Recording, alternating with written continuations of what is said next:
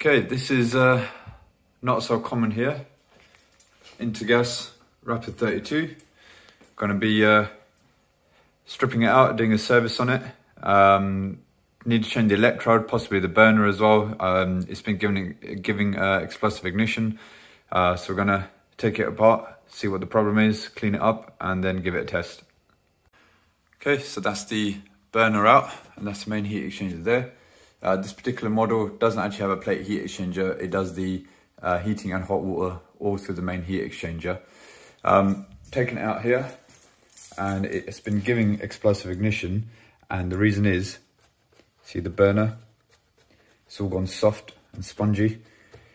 That's why we've been getting intermittent ignition fault, explosive ignition.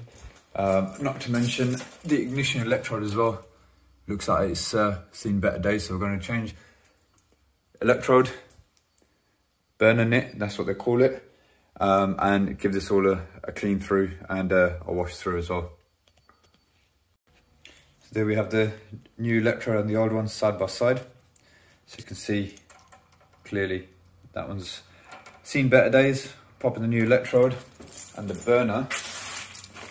So see, it's not spongy or it's not loose or anything compared to this one, which is it's all coming apart. So swap the burner over as well, and that should sort our problems out.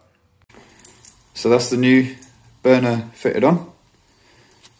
Here's the old one, all loose and spongy.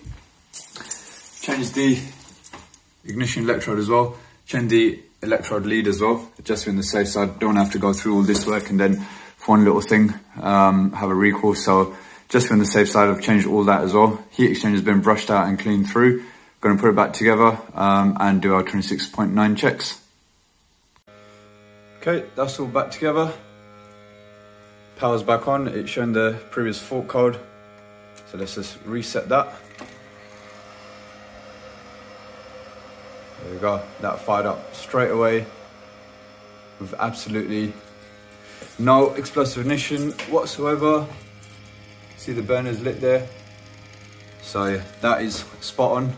And we're now gonna do our analyzer checks, make sure everything's all within parameters, and we'll go wrap this up and we're good to go.